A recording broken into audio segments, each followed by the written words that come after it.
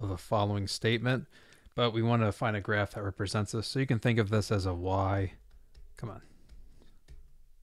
Y is equal to 3, which would mean you'd have something like this. 0, 1, 2, 3. Here's our parallel, here's our line. And this goes from 0 to 2.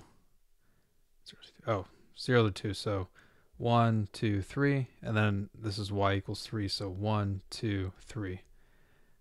So it's basically, it should end up being, I'm sorry. It should be 6. There you go. So 1, 2, 3, 4, 5, 6. But let's go ahead and check this out. So the integral, so we have, when we integrate this, we get 3. That's our constant. Put that in front of that integral. We get 0 plus 1, and then put this over 0 plus 1.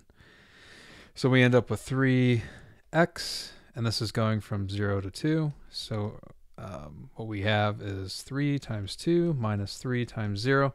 So we end up with 6 minus 0, which is equal to 6, which is originally what I stated up there. So anyway, I hope this helped you out. I appreciate you taking the time to watch, and you have a great day.